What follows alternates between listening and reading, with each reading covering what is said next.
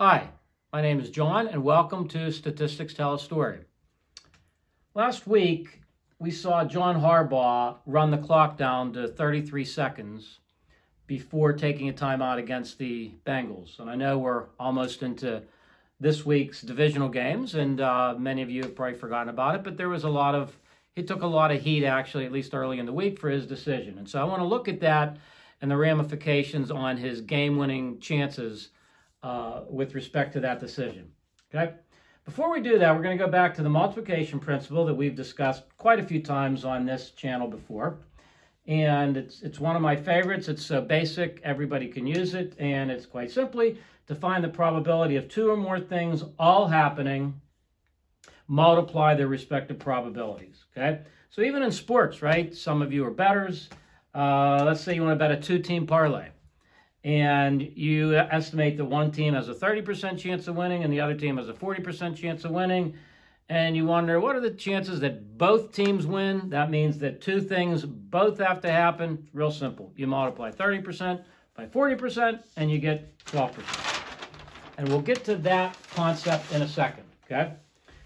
So the Ravens are down 7 points at the Bengals 17-yard line, and they can call a timeout with about 70 seconds left. There was about 1:10 left, but they ran it down to 33 seconds, and they still had, I believe, 2 timeouts left. We're going to make some assumptions, and I'm going to give you some probabilities, and this is just one estimate, actually.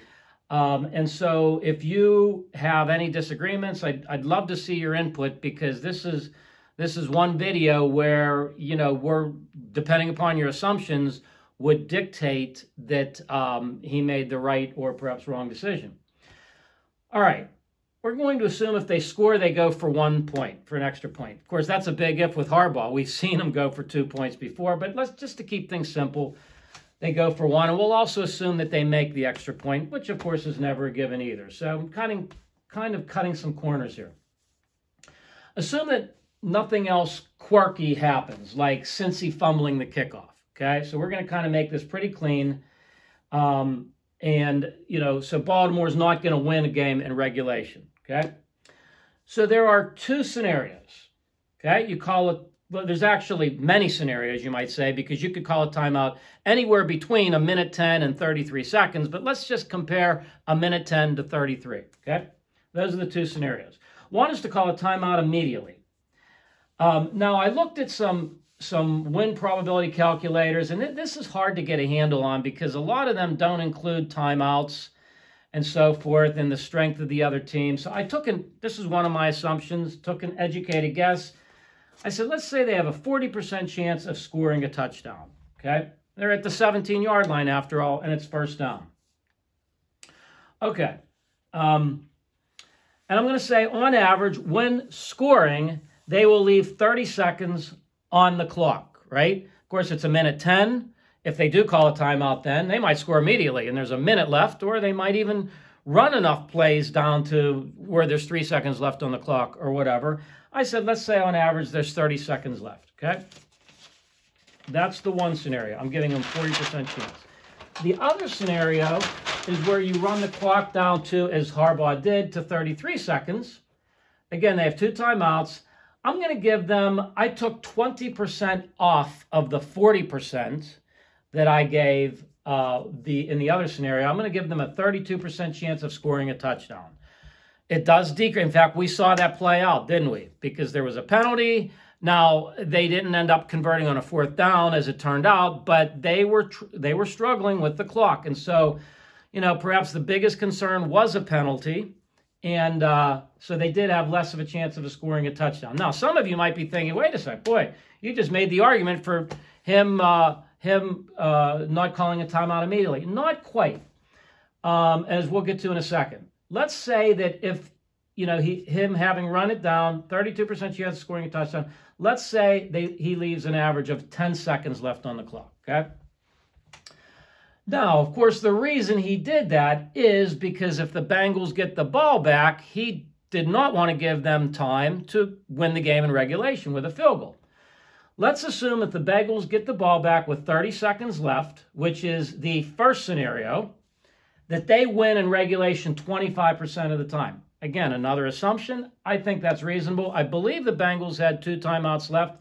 I know they had at least one. You have Joe Burrow, 30 seconds left. You run back the kickoff. You've got several plays. Place kickers hit 50-some-yard field goals these days. I think 1 out of 4 times they might win in a regulation. That's 20%. Let's assume, though, with 10 seconds left, which is Harbaugh's way, there's just a 2% chance, right? Maybe Burrow makes a quick 30-yard completion. They kick a long field goal, with one play. I'm going to give them a 2% chance, okay? All right, here's the number crunching. Harbaugh's way, with 110 seconds left. And this gets back to the multiplying probabilities, right? We're going to look at things that have to happen for the Ravens to win, okay? So, how do the Ravens win in the first scenario? Well, they score a touchdown. We said, let me see. I might have said this. No, this is correct. I'm sorry. Okay, with 110 seconds left, which was not Harbaugh's way. I may have misspoken. With 110 seconds left, they have a 40% chance of getting a touchdown. We multiply that by the chance that the Bengals don't kick a field goal. Because let's think about this. This is using the complement in probabilities. Another concept. If the Bengals have a 25% of winning the game in regulation, they have a 75% chance of not winning in regulation, pending that the Ravens get a touchdown. Okay, so we take 40%, them scoring a touchdown, 75%, the Ravens not getting a field goal or a touchdown in regulation. And then the Ravens, of course, have to go on and win in overtime. I made another assumption. I said 50%. That's debatable. They were an underdog. Some people might say they shouldn't even have quite a 50%, but they had played well that game, which I think most of you would agree. So we'll give it a 50%. Anyway, if we multiply that together, we get 15% game-winning chances. Okay? Harbaugh's way, 33 seconds left. Yep, he did hurt his touchdown chances, and he paid for it. He looked bad. I knocked it down to 32%. But if they score, there is a 90%, I shouldn't say only a 98, there's only a 2% chance the Ravens, the Bengals win with a game-winning field goal. So there's a 98% chance that they don't, which means it goes into overtime, which means there's, again, a 50% chance. We take 0.32 times 0.98 times 0.5. We get 15.7%. It's close. And I tried to construct these numbers not knowing what was going to happen, what was going to develop. So this actually suggests Harbaugh was right by a little bit. Personally, I think he ran the clock down too much. But for everybody that wanted to crucify him, saying that he had no idea of clock management, I think it's totally unfair. He does have a good idea of clock management. He knew that the Bengals had a serious chance of getting a field goal if they get a touchdown too early, and that was his reasoning. So, anyway, these are my numbers. I'd love to hear your numbers. Maybe you disagree. And, of course, any assumptions change this one way or another. You might change an assumption, and this goes from 15 to 17%, or this goes from 15.7 to 14%. I think either way, it's a reasonably close decision. I thought it was an interesting sabermetric type problem at the end of a football game. And so that's what we've done. I thank you for watching. If you have not hit subscribe button, please do so. And we'll see you next time on Statistics Tell a Story.